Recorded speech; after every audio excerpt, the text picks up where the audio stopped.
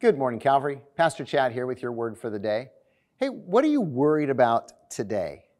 Are you worried about the family Christmas plans since Christmas is, less than 2 weeks away? Are you worried about your diet because of all the holiday treats that are going to be there? Are you worried about paying off your credit cards that you've charged up so you can bless the kids or the grandkids or your spouse? Are you worried about your health and all the stress of the holidays? Are you worried about your job or with all the parties, your sobriety? See, worry invades and disrupts our lives.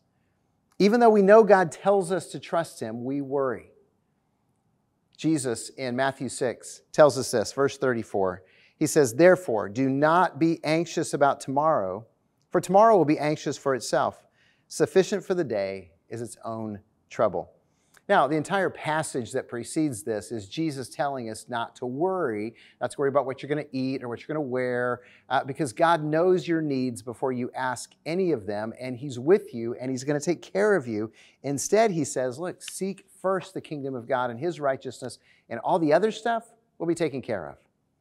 In other words, don't worry, pray. Don't be consumed with worry, work. Don't be anxious, serve. Don't worry, worship. See, worry anticipates the negative that has not happened. And when we just focus on what could happen that we're afraid of, it fills our life with anxiety. Instead, prayer, work, serving, giving, worshiping, those are all things that actively engage God and bring ourselves to a place of being used by God to make a difference in this world. Now, what I'm telling you is serving does make a difference in your life. It also makes a difference in other people's lives. Worship makes a difference in your life as well as in other people's lives.